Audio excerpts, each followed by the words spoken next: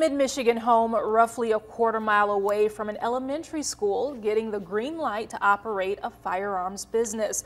But the matter may not be as controversial as it sounds.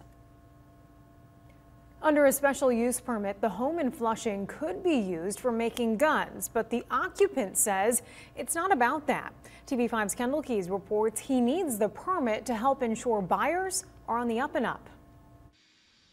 This home in Flushing approved for a special use permit by the Flushing Planning Commission to manufacture, alter, or repair guns. A prospect that initially had some residents worried. I'm always uncomfortable with weapons being brought into a community simply because of what's happened all over the country, including yesterday in Chicago and in Michigan. George Gray, among another Flushing resident. I just think it's a bad idea. Concerned about a home less than a quarter-mile away from Springview Elementary School and close to a daycare allowed this permit relating to firearms. I took a look at the zoning code for the city of Flushing, and it subjects home occupations to several conditions, one of them being it must be consistent with the character of the surrounding area. I think based on the information they were given, the commissioners probably made the best decision they could. Clinton Hippensteel applied for the special use permit.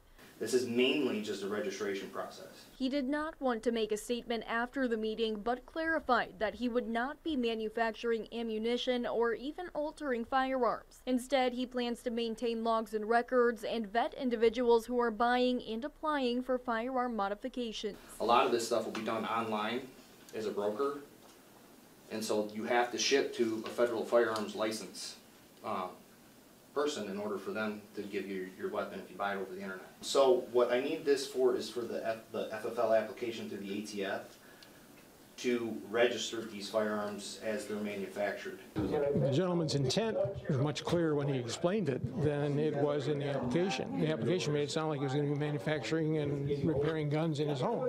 But I still have concerns. I'm just not a fan of weapons in the community. Reporting in Flushing, I'm Kendall Keys.